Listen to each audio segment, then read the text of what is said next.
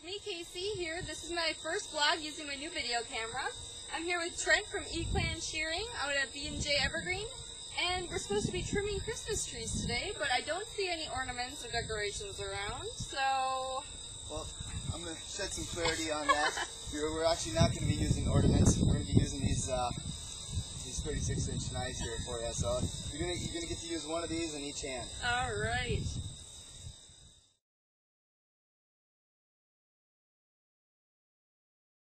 Alright, I'm Trent Johnson. I'm with E-Clan Shearing, and we do custom Christmas tree shearing all over the Midwest. I started at, my father sold his business, and the new grower that I had sheared through high school for. The new grower did not know how to shear trees, so I hired some of my high school buddies, and we started swinging knives, and it just kind of grew. Shearing can be a demanding job, so not everybody gets it done as they think they're going to throughout the summer and the hot days. And so they tend to give us a call, and we use the energy of high school guys to swing these blades and get the trees sheared up pretty for them.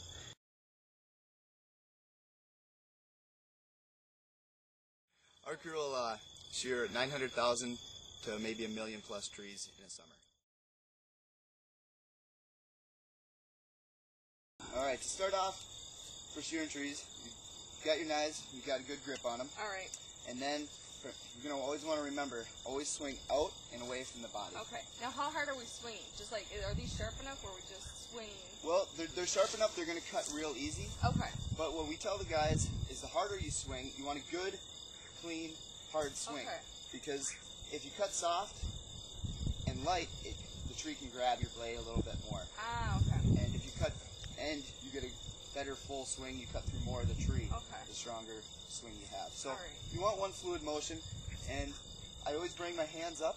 Okay. Sometimes I'll pretend, if you have a brim of your hat, I bring it up okay, right here, because the tree's tapers like that. So, yep, there you okay, go. Yeah. Cool, alright. Alright, so then what we tell people, when you're starting, we usually focus on the leader of the tree, or the center part of the tree. And the reason we do that is, well, the taper is going to come down from there. So we kind of tend to aim, and what we'll generally do is tell people to aim over that leader, just to see. It's kind of like sighting in a gun. You're going to aim over that to see where you're swinging. Okay. And then you can eventually move into it a little bit more and put a nice taper on the tree.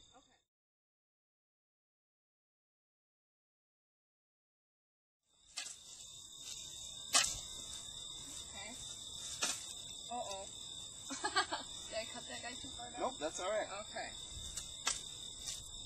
I see why this follow-through is important up here, like this technique.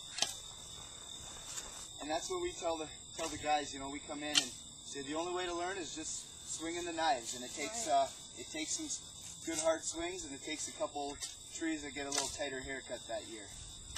Yeah, I bet. All right, so with this guy, this one's our leader.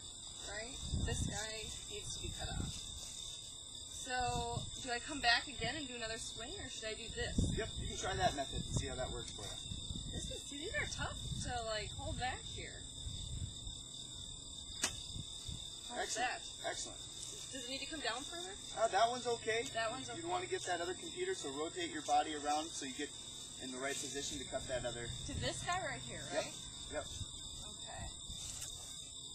Should I hold this back? Yep, that'll work again. Okay. You guys look nervous. Are you nervous for me? Just a little? Oh, that's excellent. Okay. Right there. So now, you look from the top all the way down, and look all the way to your bottoms, make sure everything's nice and clean. What did I miss? This down here? Do I go that far? Yep. Okay.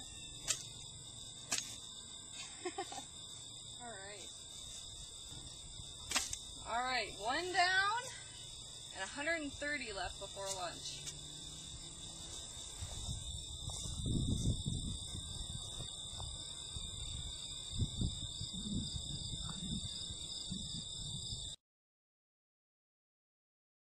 Like we said, we do all size trees,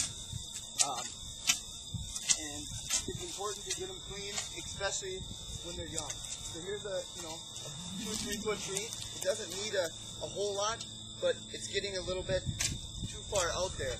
And by just tipping those outside buds, it's going to keep it in proportion. This tree just doesn't have a whole lot of growth, so I'm tightening it way back, and we'll hold her back until some more growth comes along. And now will that tree fill all the way in?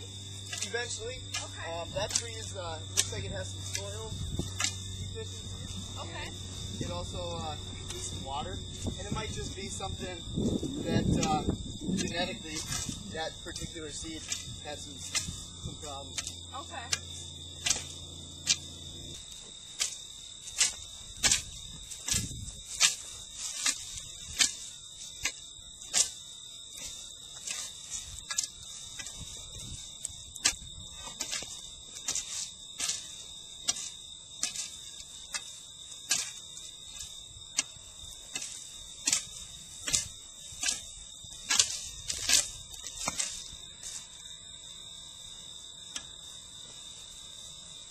And yeah, that's your first lesson on tree shearing. Now, how many years have you been doing this, Trent? I've had my business 11 years. Okay. So we've been contract shearing for, I think this is our 11th season, and I've probably been shearing for about 15. That's amazing.